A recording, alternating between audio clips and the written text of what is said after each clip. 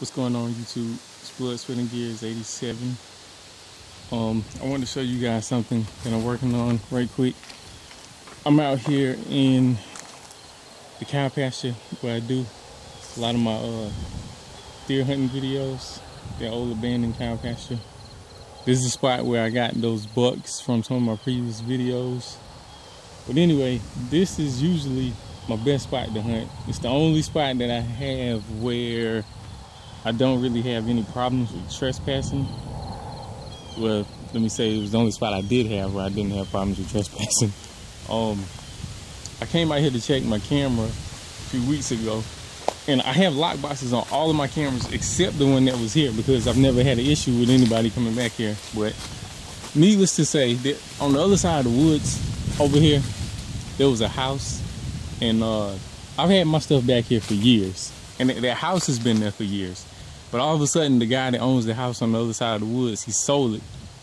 And you guys already know what happened. I'm pretty sure whoever bought that house, which it's just crazy to me that somebody would do that when you just bought the house right there and everybody knows that it's a, a new person staying there. Then all of a sudden, my camera gets stolen. So it just sucks because you can't prove it, but I'm almost for certain that's who took it. But anyway, I bought another one. I put a lockbox on it, so we should be good now, I'm hoping. And I went and put no trespassing signs like in a bunch of spots all around the pasture out here. You really can't see any of the signs from where I am except for this one. But I put signs like all over.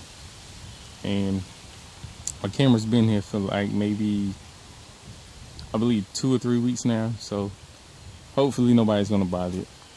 I guess we'll see what happens. But anyway, another problem I'm having is one of my cousins helped me set this up. Well, he actually set it up, and he had a press board up under this this drum right here. And I guess when the press board would get wet, it kept the bottom of the drum wet. So the bottom of the drum has rusted out and it's got holes in it now. So eventually I'm gonna have to replace this drum. I have another one at the house, so I'm probably gonna go ahead and get that one ready, put some holes in it, bring it down here, set it up.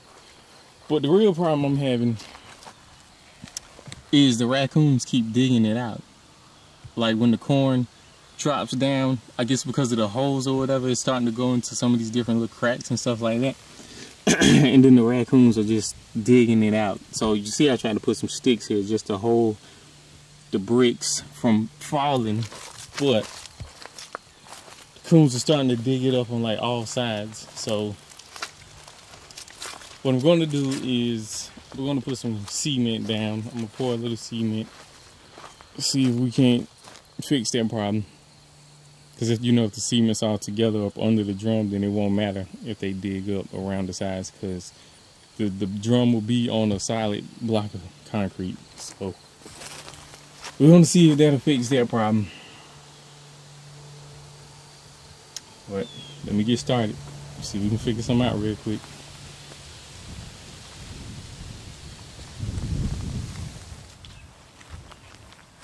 Alright, waiting on the cement to dry.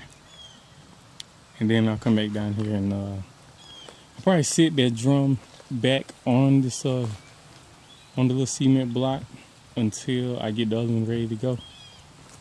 I think it's gonna work until I get the other one ready, because it's still been holding the corn even though the bottom of it is starting to rust on through and have holes in it.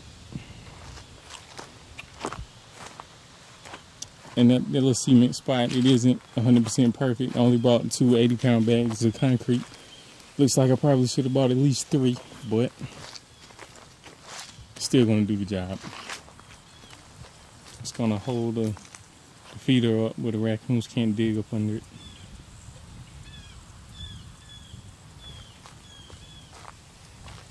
But I'm about to head back to the house and wait for that to dry. I'll come back down here a little bit later.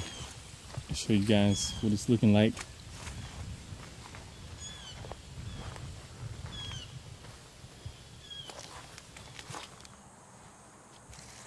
here's how we are looking right now. I'm still gonna end up changing out this barrel because the bottom of this one is rusted out. But I figured I'd throw a bag of corn in it for now and see what happens. I'll probably wait until the corn that's in here runs out, and I'll start working on the last. I have another barrel at the house. I'll start working on that barrel and get it ready to bring down here and set up. But right now, this should at least stop the raccoons from digging it out, because you know the other little cinder blocks I had, they were totally digging up under that and making it so that the feeder wouldn't sit steady. And it looked like at some point it was going to eventually fall over. So pouring a little cement slab right there for now should hold it until I put the new feeder on here. But it is October 2nd now, and it is still scorching in South Carolina. I have not been deer hunting at all yet. I was planning to go this weekend, but I guess I'm gonna wait and see what the weather's doing. Like I say, it's October 2nd, and it's still getting up into like almost the 90s every day. So just haven't gone yet, but if it cools down a little bit, we may go out this weekend, see what happens, try to tag a doe. And I'll definitely check out my cameras this coming Saturday, see what's going on. But until next time, it's Blood, Sweat, and Gears 87, signing out.